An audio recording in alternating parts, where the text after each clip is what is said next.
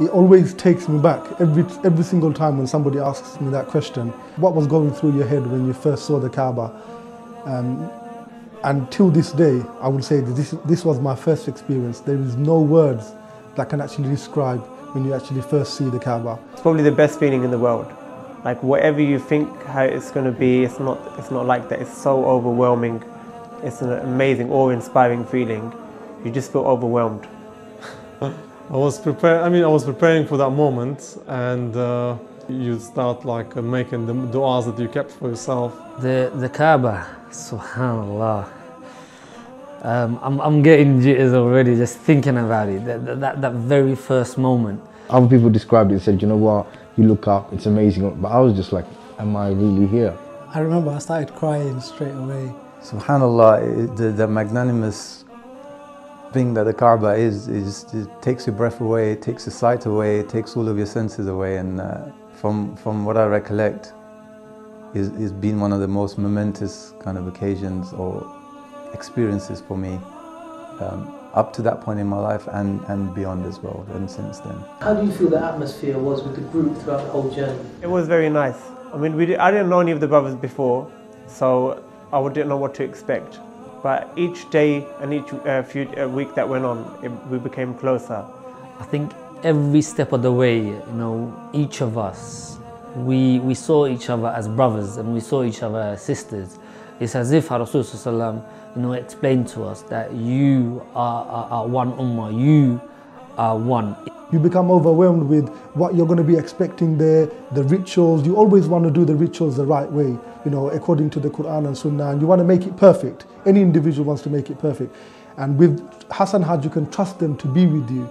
This is a family that sees you as a family rather than a customer and rather than just an individual entity traveling with them. It's been 3 years now since we've been back, and the brotherhood is going strong, mashallah. We meet every year for iftar, we have gatherings, we have study circles together. Even out there, we got introduced to the brothers in the pre-build-up courses to Hajj. For you, what is the most memorable part of your journey to Hajj? I mean, for me it was that I felt closeness to Allah, especially after the Hajj was complete. I would say one memorable part was that bondship that I made, and it's a lifelong family that that I've become part of. The most amazing thing for me was Arafah. Just before we were on the coaches, just arriving there, and I was just starting welling up, and I was saying to myself, I was saying in my head, you know what, I am so blessed to be here. I had a hectic year until 2013, and and when I went 2013, I had no expectation. I thought, let me just go there and learn as I go along.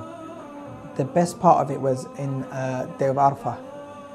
I haven't cried since my dad died, ever, or my daughter's died, but that day was the first time in so many years that the tears that came down me just literally so much, I couldn't stop myself. And after that dua, about an hour of myself, the feeling, it felt like I had lost the weight off my shoulders. I lost like a couple of kgs, but I felt so good, and it never felt better, and I could never ever turn that clock back. That first time in Day of Arafah, literally praying, saying everything, getting everything off my chest, easy, just freely, and I just cried, and that was the best moment of my life, ever. As you started to travel, from the day you booked, how did you feel everything was dealt with in terms of the booking process, and were you informed along the way? What would be happening? The way we were updated, like from the moment we got in touch with Hassan Hajj, the whole procedure was really good.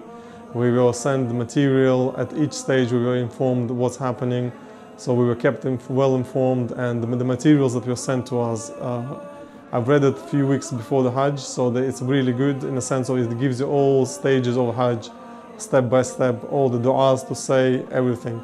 And as well, when we met just before the trip itself, when there was a preparation, when we met in the East London Mosque as well. So I can't fault in any ways. It was really good the way the preparation, the contact, the information that was given to us, the way we were looked after, mashallah. I really enjoyed it, and I would definitely recommend, and I did recommend to all the family and friends. Every step was explained. We're going to be here for this amount of days. This is the time where the food's going to be served. This is the kind of time where we're going to go here. this is your room, any problems you can contact us. You guys were very welcoming and you guys were very understanding of each person's needs. At one time I lost my luggage and you guys helped me find it. You reassured me it's going to be there and it came back. Do you feel you could trust the tour operators every step of the way? Once we started the journey, yes, because we didn't know Hassan Hajj before we booked the tickets and stuff. And one thing that I say my highlight of my journey was that I expected a really tough 3 weeks or 4 weeks we went for. I expected it to be really tough, but I just think Hassan Hajj made it so easy, in fact, too easy. It's just the little things that makes big difference. That's what they did for us, which is amazing. Don't make the intention, oh, we've got this, what to do, just go. If you get an opportunity, just go. Forget, put everything aside, go, because you never know, you might never get that chance again. And when you go, then come back to me and tell me how you felt, because you know what, go with no expectation and you'll pick up on it like me, and I feel lucky. One way of judging somebody else, or even yourself, of whether their Hajj has been accepted is if they're a different person to what they were before they went. And alhamdulillah, if you remind yourself of this every single day after you come back from Hajj, it will stand you in good stead and it will fulfill the purpose of Hajj, and inshallah you'll have a good life after that, a life filled with laughter, happiness, peace, everything you can ask for.